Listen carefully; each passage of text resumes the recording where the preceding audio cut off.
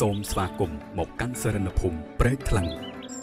គម្រោងដីឡូលំនៅឋានសហគមន៍អេកូបៃតងជាមួយនឹងការរៀបចំប្លង់មីរួមមានសួនច្បារប្រព័ន្ធទឹកភ្លើងខ្សែកាបក្រោមដីភាពឯកគ្នារវាងបណ្ដាញលូទឹកភ្លៀងនិងទឹកស្អុយសមស្របជាមួយបរិបទនៃការរស់នៅនាពេលបច្ចុប្បន្ននិងអនាគតសុរិនភូមិលំនៅឋានសហគមន៍អេកូបៃតង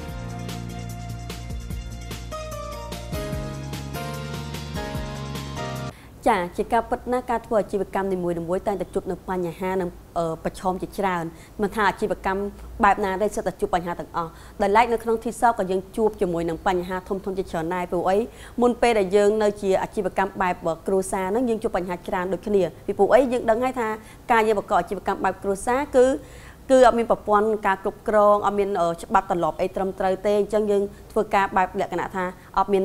system នៃការគ្រប់គ្រងអញ្ចឹងវាធ្វើឲ្យយើងពិបាកក្នុងការពង្រីកខ្លួនទៅលើទីផ្សារខ្លាំងមែនទែនដូច្នេះហើយទៅ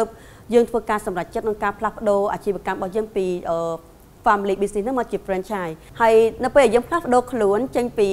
បែបគ្រួសារមកជាលក្ខណៈ franchise ហ្នឹងក៏យើងនៅតែជួបបញ្ហាដែរមិនមែនថាអត់ទេព្រោះឯការផ្លាស់ប្ដូរនីមួយៗតែតែមានបញ្ហាប្រឈមអញ្ចឹងបញ្ហាប្រឈមរបស់យើងគឺអីគេតើតងដំបូងតើតងមួយការរឿង set up software តើយើងរក software ណាដែលអាចជួយនឹងការគ្រប់គ្រងអាជីវកម្មរបស់យើងទាំងមូលគ្រប់គ្រងលើការលក់ហើយយើងតាក់ទងជាមួយនឹងការ set up ប្រព័ន្ធនឹងការគ្រប់គ្រងប្រព័ន្ធបុគ្គលិក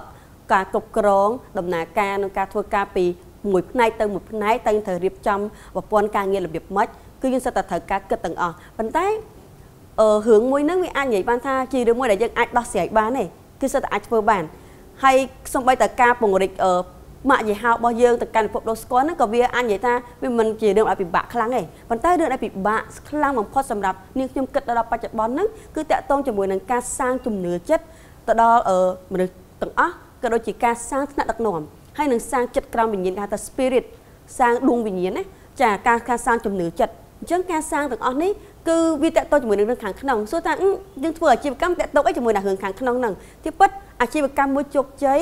យើងត្រូវមើលថាកត្តាមានកត្តាខាងក្រៅនិងកត្តាខាងក្នុងអញ្ចឹងកត្តាខាងក្រៅអ្នកណាក៏អាច copy បានអ្នកណាក៏អាចធ្វើបានតាមគ្នាប៉ុន្តែកត្តាខាងក្នុងយើងត្រូវការប្រើពេលវេលាក្នុងការសាងឧទាហរណ៍ថាយើងចង់សាងទំនុកចិត្តមិនមែនសាងថ្ងៃនេះស្អែកបានទេទីសព5ឆ្នាំមកនេះគឺយើងប្រើពេលវេលា5ឆ្នាំដើម្បីសាងទំនុកចិត្តមកដល់បច្ចុប្បន្នហើយក៏យើងមិនទាន់និយាយថាខ្លួនយើងអាចជោគជ័យខ្លាំងនោះដែរការជោគជ័យរបស់យើងក៏នៅមានកម្រិតយើងកំពុងតែអភិវឌ្ឍបន្ថែមទៀតអញ្ចឹងដូចយើងដាំស្វាយក៏ដោយយើងក៏ត្រូវការពេល3ទៅ5ឆ្នាំក្នុងការមើលថែស្រោចទឹកទៅមកទៅវាធំហើយមិនប្រកាសថាការមើលថែរបស់យើងគឺនឹងជោគជ័យទៀតអញ្ចឹងខ្ញុំចង់និយាយថាការសាងទំនុកចិត្តការសាងថ្នាក់ដឹកនាំការសាងទាំងអស់នេះគឺសិតតែត្រូវការប្រើពេលវេលាក្នុងការសាងពីមួយថ្ងៃទៅមួយថ្ងៃហើយយើងយកចិត្តទុកដាក់ខ្លាំងមែនតើធ្វើម៉េចឲ្យអតិថិជនរបស់យើងទទួលបាននៅគេហៅថាបទពិសោធន៍ល្អជំនឿចិត្តដែលគាត់មកហើយគាត់អាចត្រឡប់មកវិញម្ដងទៀតហើយយើងត្រូវសាងថ្នាក់ដឹកនាំរបស់យើងគឺក្រុមការងាររបស់យើងនេះឲ្យគឺជាក្រុមតែមួយដែលមានចិត្តរួមគ្នាតែមួយហើយយើងអាចធ្វើបេសកកម្មរួមគ្នាដើម្បីទៅសម្រេចនៅគោលបំណងរបស់យើងនៅថ្ងៃអនាគតឧបត្ថម្ភដោយគម្រោងដីឡូសរិនភូមិអភិវឌ្ឍស្របតាមបទដ្ឋាននគរូបនីយកម្មនិងស្ថាបត្យកម្មបែបអេកូបៃតង